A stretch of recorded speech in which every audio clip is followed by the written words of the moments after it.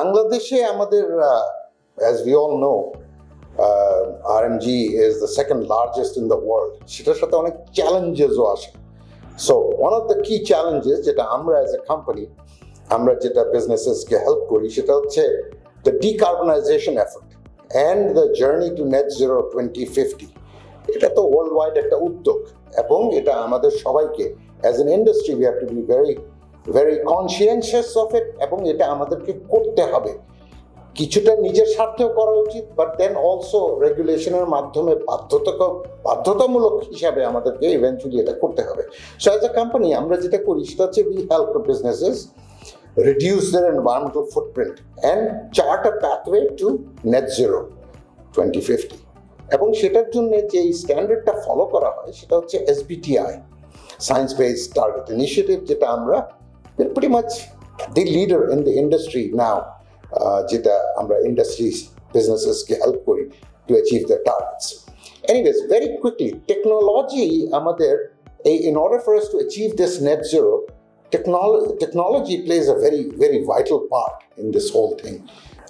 তো টেকনোলজিক্যাল যখন যা যা আছে অ্যাডভান্সমেন্টস এন্ড স্টাফ লাইক দ্যাট, এগুলো যখন আমরা সব প্রয়োগ করব ইউজ করব, তারপরে যে গ্যাপটা রয়ে যাবে নেট জিরোতে, তারপরে দেখা যাবে গ্যাপ রয়ে গেছে, তখন কি করব? তখন we have to use different renewable energy sources and stuff, যাতে আমরা ফসিল ফিউলটাকে অফসেট করতে পারি, and then the use of REC and so on to achieve our net zero goal.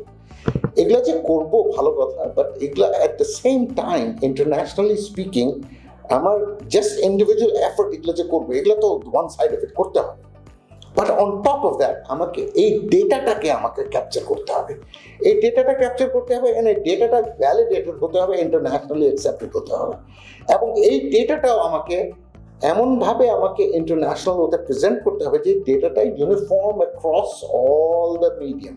তার মানে হচ্ছে আমি এই ব্র্যান্ডকে এই ডেটা দিলাম, আরেক ব্র্যান্ডকে সেটা হবে না। সো এই ইউনিফর্মিটিটা আনার জন্য আমাদের we are very proud that we have RTIS as a platform, which is এখন আমাদের internationally quite a few major brands have adopted it. আমাদের এটা is an international platform না, যেটা very unique, actually a game changer, যেটা এই লেভেলের data ability আগে ছিল না, যেটা ফ্যাক্টরির জন্য, এটা ফ্যাক্টরিরও বোঝা দরকার। অনেক সময় factories think this is like a audit tool, it's not. এটা যখন আপনার হাতে যখন এই টুলটা থাকবে তখন it will help you save a tremendous amount of time. So anyways, as a company we are very proud that we are doing some excellent SBTI work. Decarbonization আমরা অনেক কাজ করতেছি, আমাদের ইন্টারন্যাশনালি আমাদের অনেক কাজ চলতেছে রাইট নাও কনকারেন্টলি। আমাদের দেশে প্রায় আই থিঙ্ক 70-র উপরে ফ্যাক্টরিজ আমরা কাজ করছি, ইন্ডিয়াতে কাজ আমাদের চলছে, পাকিস্তানে কাজ চলছে, we're going to pretty soon start work in China as well. So brands are under a lot of pressure. একটা হচ্ছে প্রাইসিং তো একটা জিনিস আছেই সবসময়, ওকে, pricing they go to the pricing যেখানে তাদের সুবিধা হয় সেখানে যায়, বাট প্রাইসিং এর বাইরেও যে high level of regulations that's coming down the pipe from EU থেকে বলেন কিংবা এখন আমেরিকা থেকে, ওগুলো আমরা অতটা শুনি না, বাট আমেরিকা থেকেও regulations R beginning to get formulated. এই রেগুলেশনসগুলা প্রপারলি হচ্ছে কি হচ্ছে না, এটার জন্য অন দ্য গ্রাউন্ড আমরা ব্র্যান্ডসদেরকে সেই সাপোর্টটা দিয়ে থাকি। তার মানে হচ্ছে আমরা যখন এখানে একটা ব্র্যান্ড, যেমন আমরা বেস্ট সেলারের সাথে আমরা এক্সক্লুসিভ কান্ট্রি পার্টনার, তাদের যে ফরওয়ার্ড এনভায়রনমেন্ট প্রোগ্রাম সেটা নট অনলি বাংলাদেশে বাট ইন্টারন্যাশনালি ওটা আমরা তাদের পার্টনার হিসেবে আমরা এক্সিকিউট করি। We are also working with several other brands as well.